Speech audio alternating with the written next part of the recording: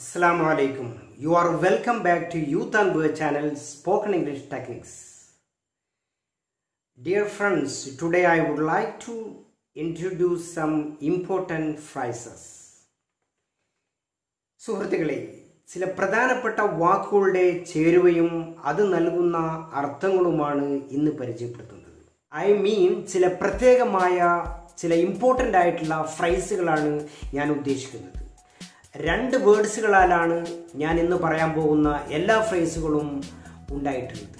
അതുകൊണ്ട് തന്നെ ആ വേർഡ്സുകളെ സെപ്പറേറ്റ് ആയിട്ട് വേർതിരിച്ച് പറഞ്ഞാൽ ഒരിക്കലും തന്നെ ആ അർത്ഥം ലഭിക്കുകയുമില്ല.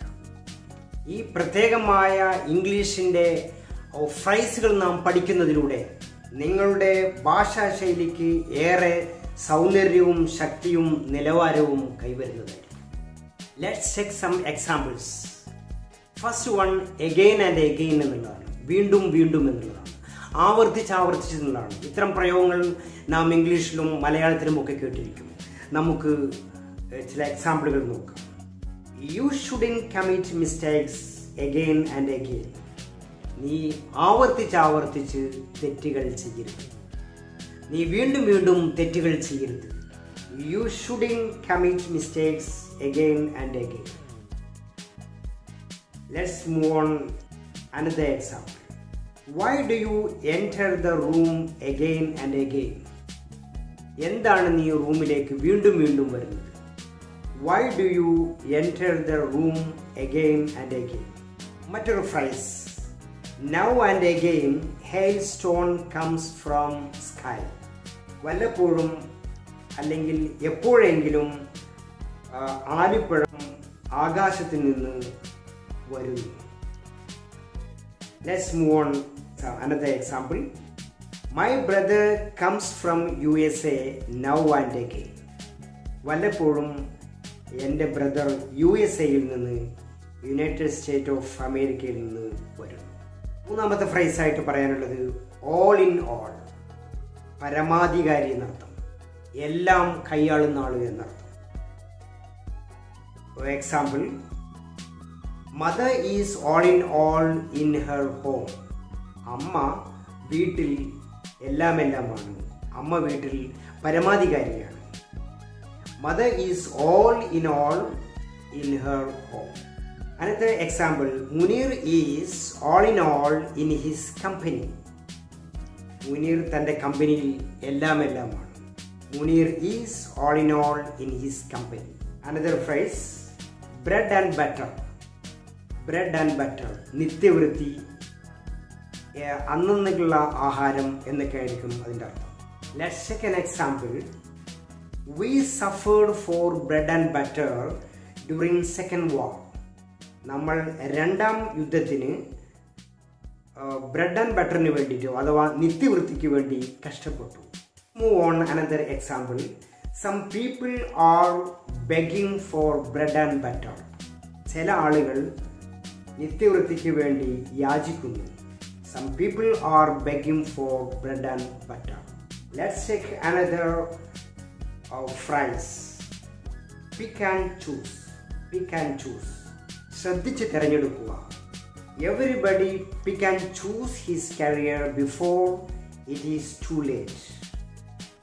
Everybody pick and choose his career before it is to late. കൂടുതൽ വൈകുന്നതിന് മുമ്പ് ഓരോരുത്തരും തൻ്റെ കരിയർ തിരഞ്ഞെടുക്കണം. Let's move on another example. Heart patients should pick and choose natural food. ഹൃദ്രോഗി പ്രകൃതിദത്തമായ ഭക്ഷണം തിരഞ്ഞെടുക്കണം. Heart patients should pick and choose natural food.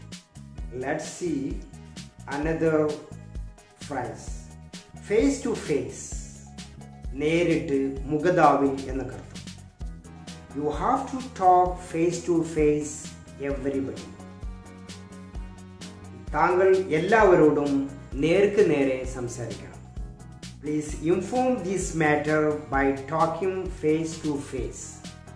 ദയവ് ചെയ്ത് ഈ മാറ്റർ നേരിട്ട് സംസാരിച്ച് അറിയിക്കുക. മറ്റൊരു ഫ്രൈസാണ്. അത്യാവശ്യം ഇംഗ്ലീഷൊക്കെ അറിയുന്നവർ കേട്ടിരിക്കും, പല ആളുകളും കേട്ടിട്ടുണ്ടാവില്ല. Haves and have nots. അഥവാ ധനവാനും ദരിദ്രനും ഉള്ളവനും ഇല്ലാത്തവനും എന്നാണ് meaning.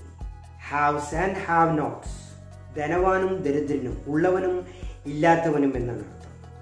There has always been a conflict between the haves and have nots. ഉള്ളവൻ്റെയും ഇല്ലാത്തവൻ്റെയും ഇടയിലാണ് കോൺഫ്ലിക്റ്റ് അല്ലെങ്കിൽ തർക്കം, പ്രശ്നങ്ങൾ ഉണ്ടായിക്കൊണ്ടിരിക്കുന്നത്.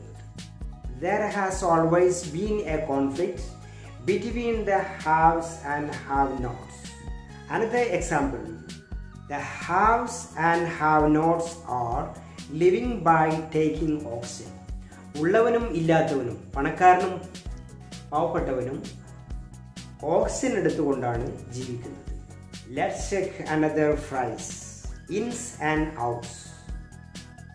രഹസ്യവും പരസ്യവും എന്നർത്ഥം. He knows every ins and outs of his personal life.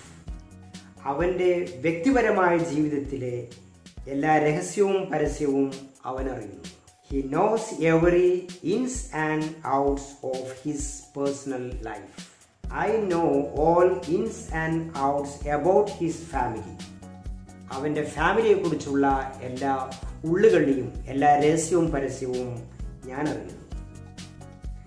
I know all ins and outs about his family. Let's move on another important phrase, law and order, ക്രമസമാധാനം.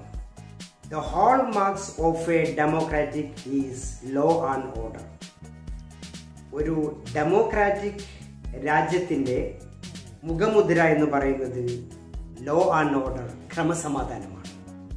The hallmarks of a democratic is law and order. The law and order is so difficult and violation is so easy.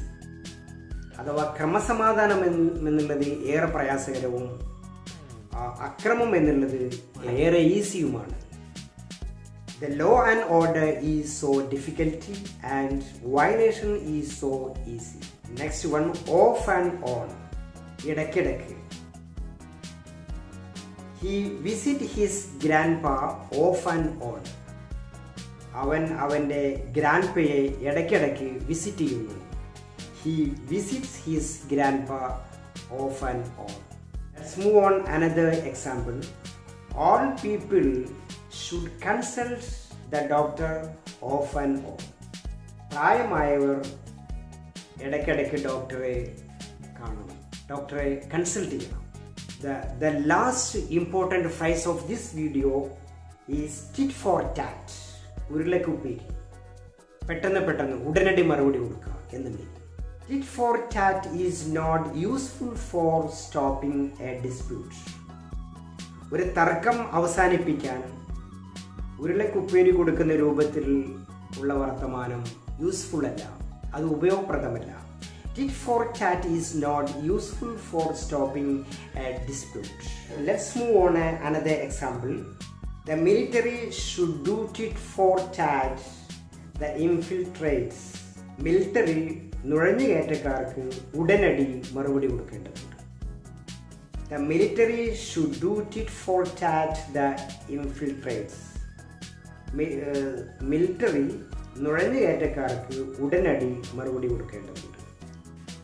I hope you got something special to your English knowledge. Please don't hesitate to share this to your friends and family and others. Okay? Thank you so much. Assalamu alaikum.